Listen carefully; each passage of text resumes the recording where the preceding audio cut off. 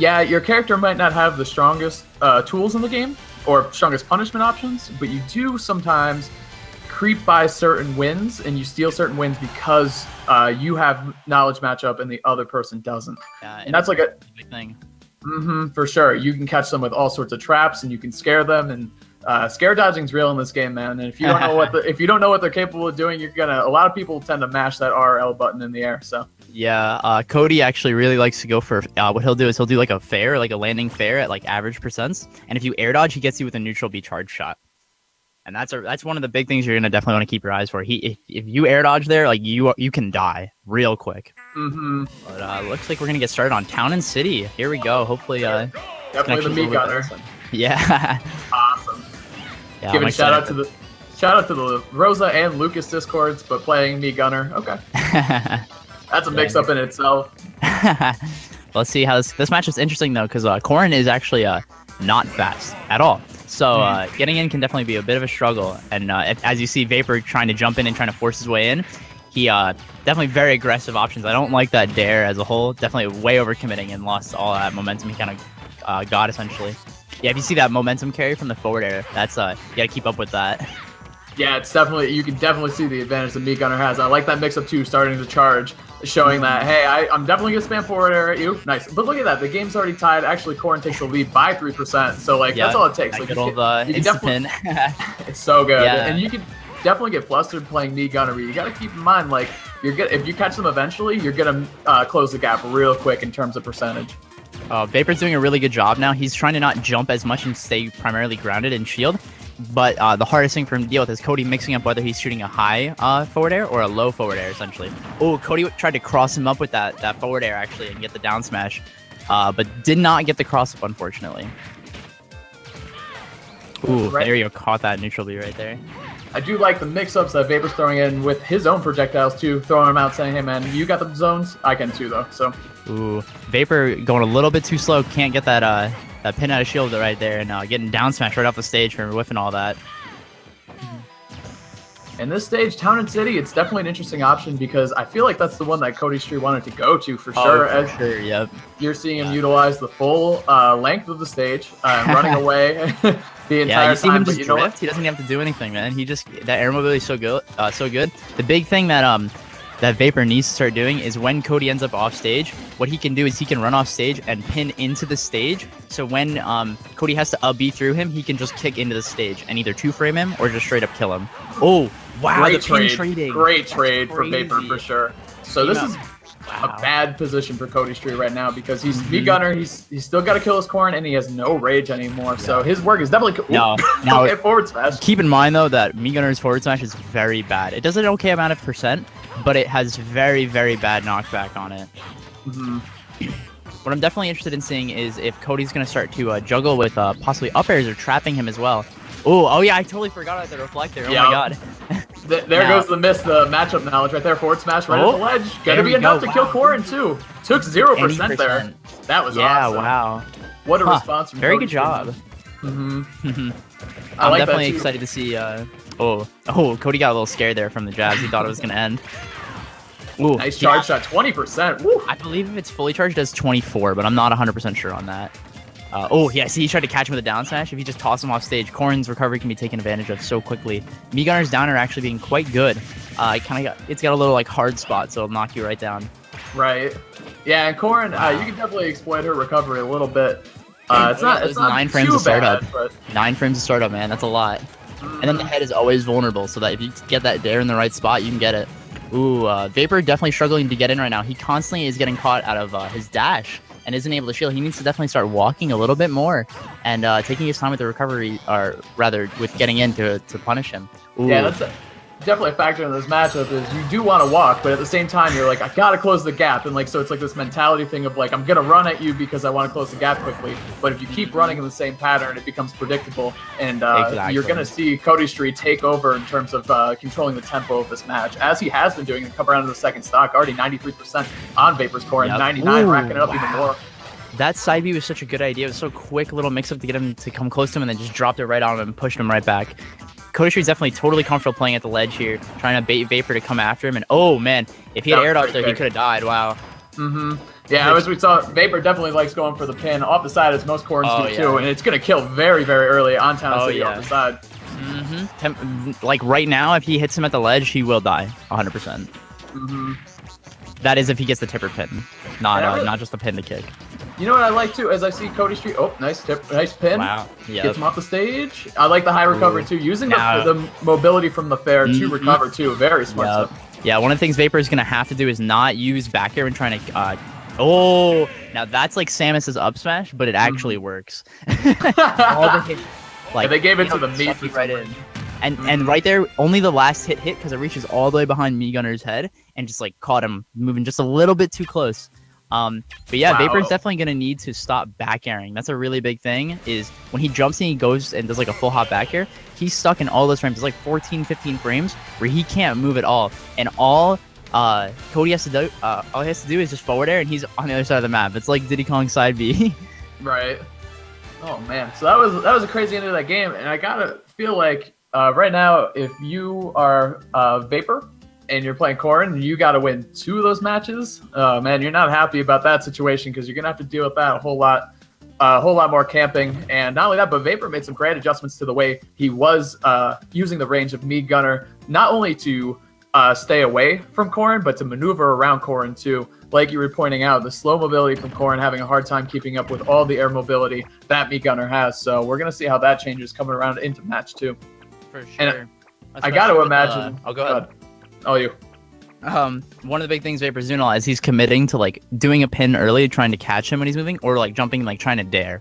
And with that, the super committal moves, like just like I said with the back air, like you got to pick and choose, right? You can't just like go for that hard read constantly because the character is so slippery and all over the place. And one little forward and he moves into a different spot and you totally miss. Definitely. It's going to be, you got to imagine that Vapor's like, I got to choose a stage that puts me a lot closer to this character because I do not want to chase that thing all around. He's definitely going to want to go to Battlefield most likely, or Dreamland even. Or Dreamland, yeah. So that he has the platforms to mix up his approaches as well, and or keeping him out if he gets the lead. That'll definitely help him in the long run overall, but well, let's see though. I'm definitely really curious to see if he is going to opt for the platforms. I don't know a lot about Vapor, so I'm not sure what kind of preferences he has. Looks like we're going to get started. Yeah, it looks like we're going to find out very shortly. Battlefield, yep, good call. Yeah, there we go. Definitely makes a lot of sense. I got to wonder what Kodystri... nice footstools. Okay. I got to wonder what Kodystri did ban then. Probably Lilat.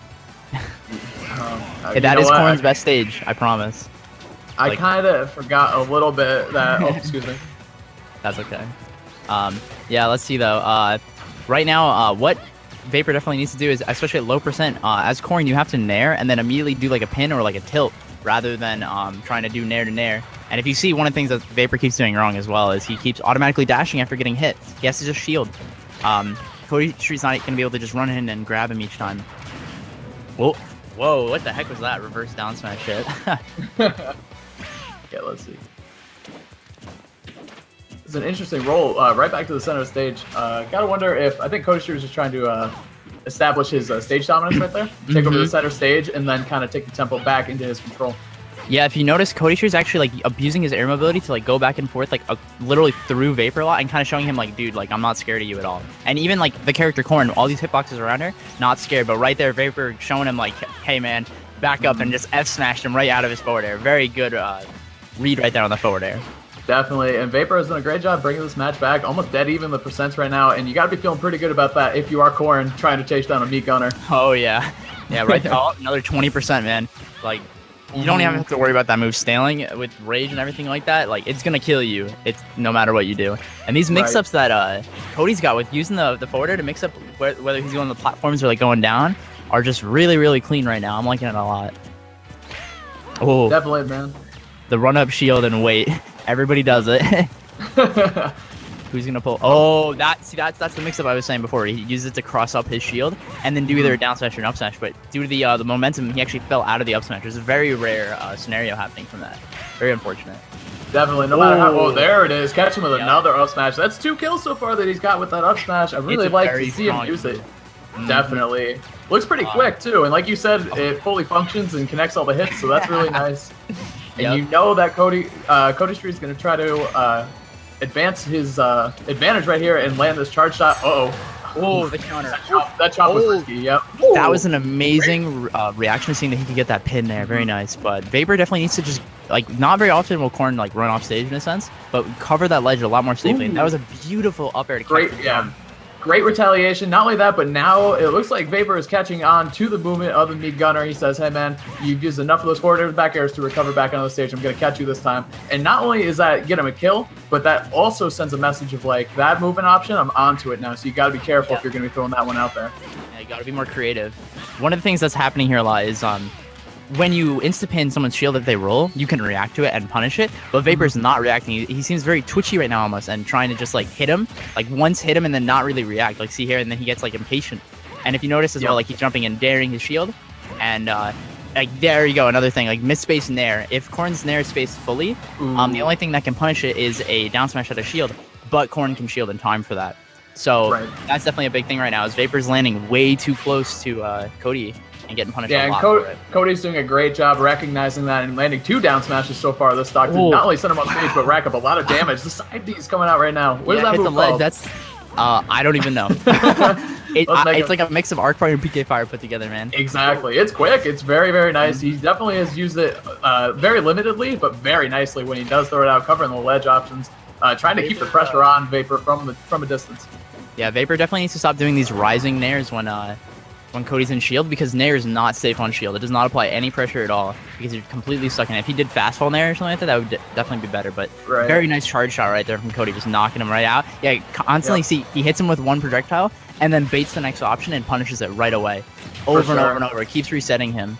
And right now, yeah, Cody's definitely showing a lot of dominance right now. He's showing that he understands Vapor's shielding and movement pattern. Great counter. 170 on Corrin. That counter's gonna be big. Oh my goodness. Oh, there we go. Trying to go for the fair cross-up mix-up again. Yeah, he's starting to get caught onto. Vapor definitely has to stop trying to use back air and neutral, though, because forward air is definitely going to be faster. Very nice run-off nair, though, getting him right off him. And Cody not respecting Vapor's space right now and trying to land on him over and over. Ooh, up at the ledge trying to cover it. Yeah, I think he thought he fell off the stage, actually, and panicked a little bit.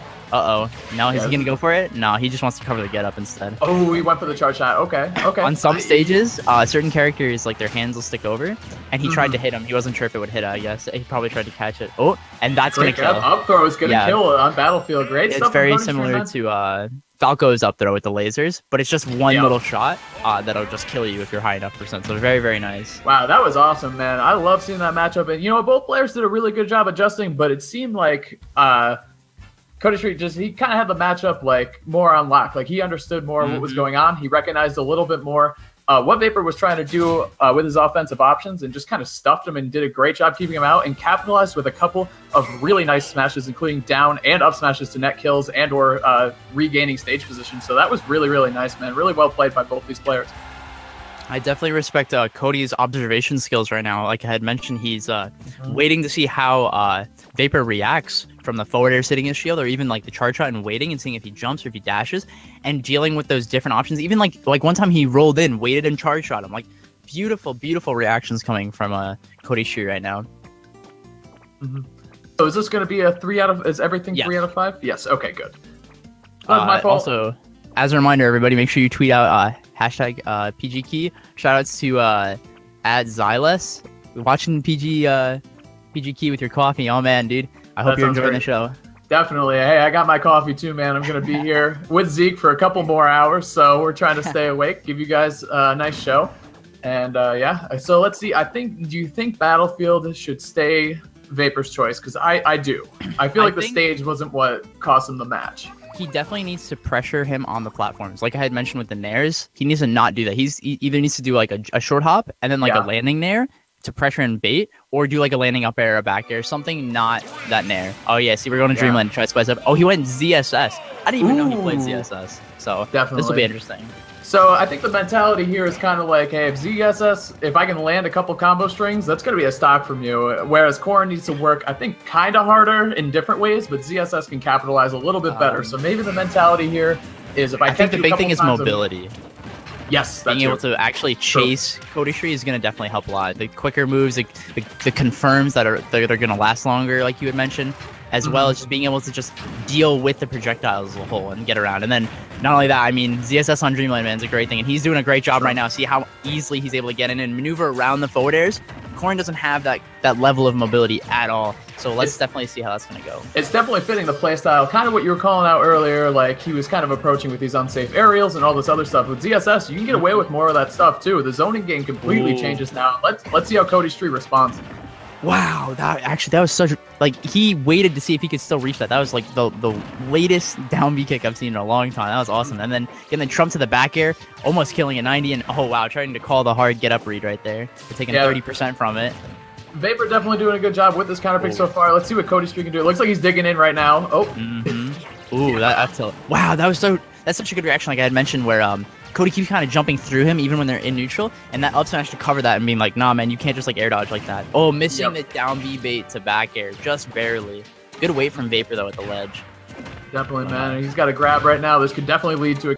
Okay, good jump out. A little overzealous. He was definitely like Mars for one sec. He was definitely very committed to that option, is how I will put it. So. Oh, there we go. That was a good reaction. Cody actually messed up a forward air there and got dash attacked for it. But now this is where it gets a little scary because ZSS can't get either the confirm. Oh my god. That was a great just a raw hit. Super good option. Just understanding the character. Woo! That was up tilt, by the way, just so you know. It's like a Mario up tilt, but it's like an explosion, right? So he can like slide and catch you with that, and it can definitely kill you if it's fresh. Oh, I love that. Tilt. Wow. I just saw. No punish. Okay, went for a roll behind and seg. Definitely, probably an error, a input error. Yeah. Yep. If you notice as well is Cody's definitely jumping within ZSS's space right there. Oh yeah, see the up tilt right there, just scooping him up. But Vapor's not letting him jump within his like immediate space anymore because he's able to box a lot better here. So let's definitely see if Cody's gonna adapt that or if he's gonna lose his stock because of it. Definitely. You see Cody, he kind of remembered that up tilt is in his arsenal, and he did pull it out like 3 or 4 times, like all the way to the end of that stock. So he's gonna keep using that move. Yeah, lots of mix-ups, lots of different ways to get creative kills. Oh yeah, now here, you gotta DI away. You can't hold in the fair. It's like a villager fair almost. Like if you hold in and try to keep landing, you're just gonna keep getting hit. Yeah. Ooh, ZSS is sending a message saying, man, I gotta take this stock away from you. He's throwing out a lot of hitboxes, trying to connect and take out Kodystri's first stock. Let's see if he can do it, man, because this is a pivotal moment in the match for sure.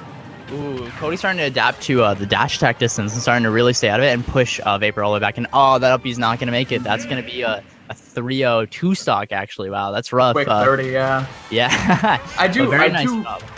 Yeah, you know what? I love. That's the thing about having like a secret secondary kind of like that, right? Because there's no way Kodystri. Well, I guess he could have banned the tri-platforms, but he wasn't going to ban Dreamland specifically against the Corrin. So it was open for ZSS. So I love the idea, like you said, the movement options, the earlier kills, all that good stuff.